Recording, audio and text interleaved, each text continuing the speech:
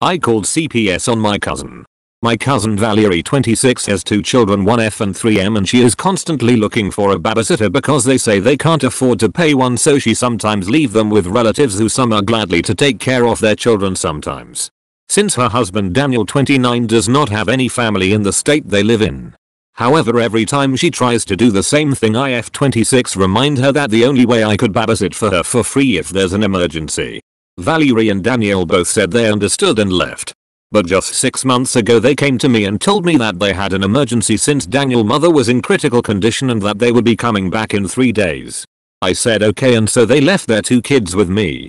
After 3 days I contacted them asking if everything was okay, and Valerie said that she is still in critical condition and that they will stay few more days. After they came back I noticed both of them had a tan and I asked about it and they said it's nothing. A couple of days later I saw a photo on Facebook that Daniel's mom posted and tagged both of them.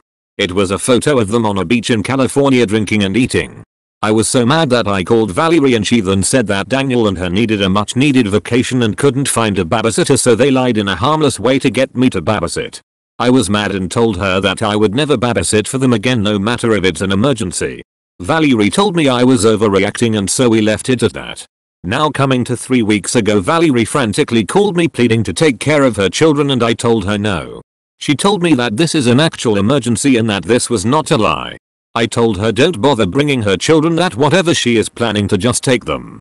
She didn't listen and they both came drop them off even after I told them no. So I called and texted them but both weren't answering.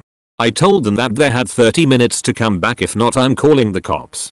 After 30 minutes I called the cops and reported them, saying that my cousin and her husband abandoned their children.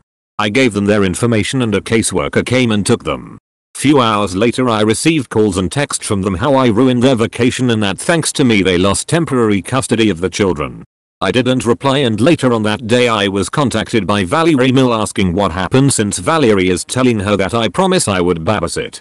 After I told her the truth she apologized and told me she will have a talk with them. The next week everything settled and now they have a court date set.